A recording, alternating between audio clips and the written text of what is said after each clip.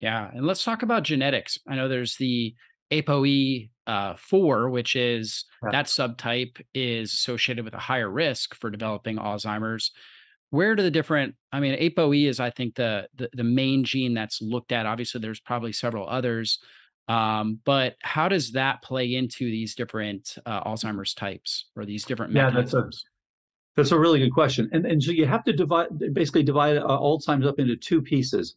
There is just a tiny fraction, it's less than 5%, that is truly full-on genetic. And it's just three genes, APP, presenilin 1, presenilin 2, also called PS1, PS2. Those are the ones where everybody who has the gene gets the disease. Now, Mm, we're actually working with a few people who have those, and we're very hopeful that what we've done for the rest of the people, the sporadic side, which has worked very well, will work for these as yeah. well if you simply start earlier.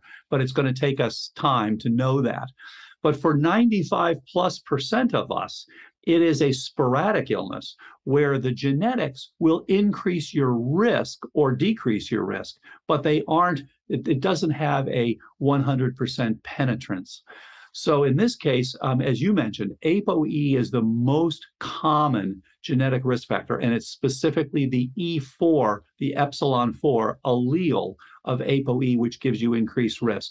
So if you have no copies of ApoE4, which is about 3/4 of us. For example, I check myself, I'm an ApoE33, which is the most common. That's what I am Your as well. life, yeah, and your lifetime risk is about 9%. Now, of course, if you do the right things, you can drop that much lower.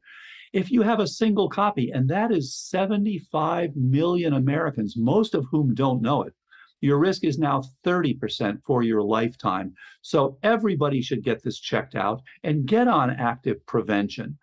Because this increased risk, you can drop it down to very, very low by doing the right things. Get yourself a cognoscopy. Everyone knows to get a colonoscopy when you turn 50. Please get a cognoscopy if you're over 40 and see where you stand so that you can make sure you do well for many years to come. And then finally, if you have two copies, and that's 7 million Americans, again, vast majority don't know it, you're over 50%, somewhere in the 70 to 90% category. So most likely you will develop Alzheimer's unless you get on active prevention. So we deal with a lot of people who are 4/4s who know they're at risk. But again, this is not a fate. This is just a risk factor. And there are about 30 other genes that are a risk factor, and there have been dozens more than that identified recently as well. So there are, dozens and dozens and dozens of genes that have some risk, but by far the most common one is ApoE4. Yeah, and some of the characteristics of Alzheimer's, we see the neurofibrillary tangles Right. in the neurons. We also see the amyloid plaque that's kind of built up in the brain. And what is it about a ApoE4? What there, obviously you and I both are into functional medicine, so we look at a lot of these genes and we think, okay, this provided some level of survival advantage. There must have been some advantage that our ancestors had when they had this, right? And so, what is it about a ApoE4 that predisposes them more to have a higher rate of Alzheimer's? And is there any benefit to having that particular allele? Yeah, there is some benefit, especially if you live in a third world country. But just to step back for one moment, this is a really important point because if you look at this the old-fashioned way, which is unfortunately what's going on in places around the country, they go in and they say, well, something happened, your protein misfolded, we don't know why it is. It made some tau be phosphorylated, we don't know why it is. You've got aggregated proteins, we can remove it with an antibody, and that actually doesn't make you better. We're just confused. What the heck is this all about? Because they're not looking at this physiologically. If you look at this through the lens of precision medicine and go back to basic mechanisms, your brain is not trying to kill you. Your brain is trying to help you. So what's happened is you get exposed to these various insults. You have poor oral microbiome. And by the way, P. gingivalis and others from the oral microbiome are found in the brains of patients Wow. with Alzheimer's.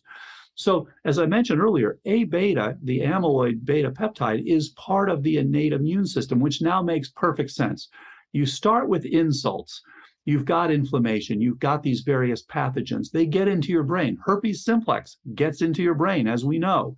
Various spirochetes get into your brain. various tick-borne illnesses, these things. It's surprising how the access is much more than was ever realized before. Now, your brain responds and says, I'm being attacked.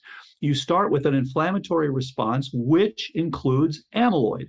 And as Professors Robert Moyer and Rudy Tanzi from Harvard showed a number of years ago, this is an antimicrobial peptide.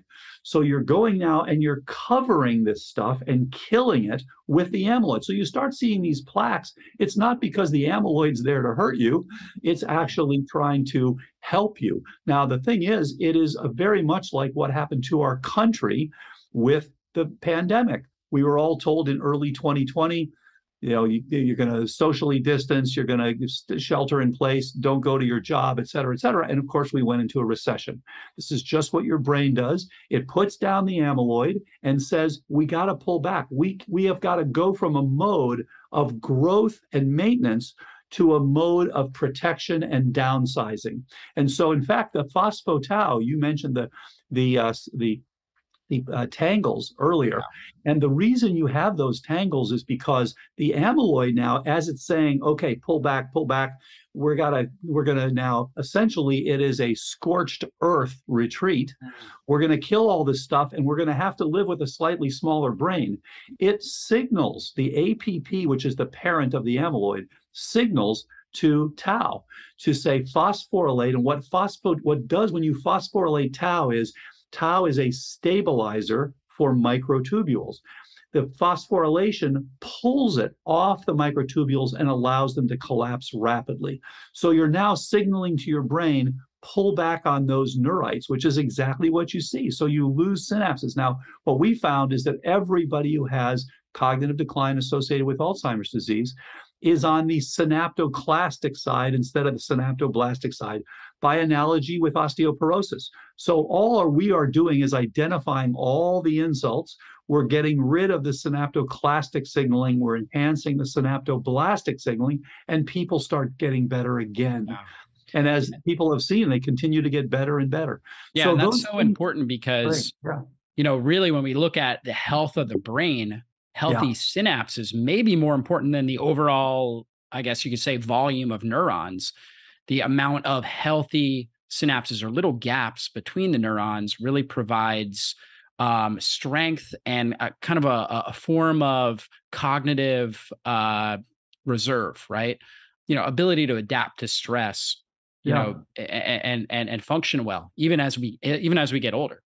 And no question, there have been a number of studies showing that people with high cognitive reserve are more resistant to getting Alzheimer's disease. So, there is a threshold there. And as long as you can keep things going, and this is the reason for all of us to continue to exercise, continue to get evaluated and make sure we don't have these various insults that are causing us to lose these synapses. And again, there is just so much that can be done. This old idea that there's nothing that prevents, reverses, or delays Alzheimer's is turned out to be so wrong. There is a tremendous amount. The armamentarium is actually huge, both for prevention and for reversal. The longer you wait, the tougher it is.